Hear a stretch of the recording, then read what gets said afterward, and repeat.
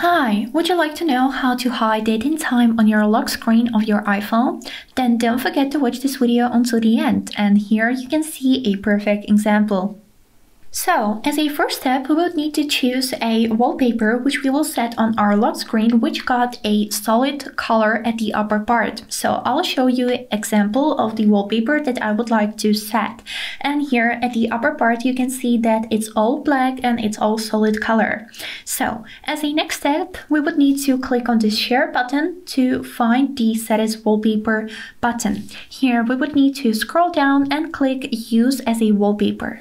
Now, as a next step, we would need to crop our wallpaper a little bit. So, for example, this white text won't touch with this clock. So I'll pinch it like this, and now this is perfect. As a next step, we would need to click on our clock. Then here in the color palette, we would need to swipe to the end until you'll find this rainbow circle.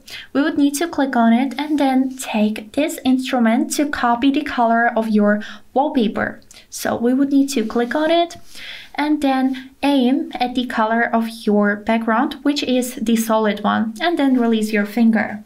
Now we can close this menu and then click add at the right upper corner.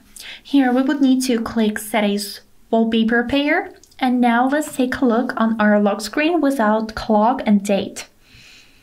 Here is it how it looks. I hope this video was helpful and have a great day.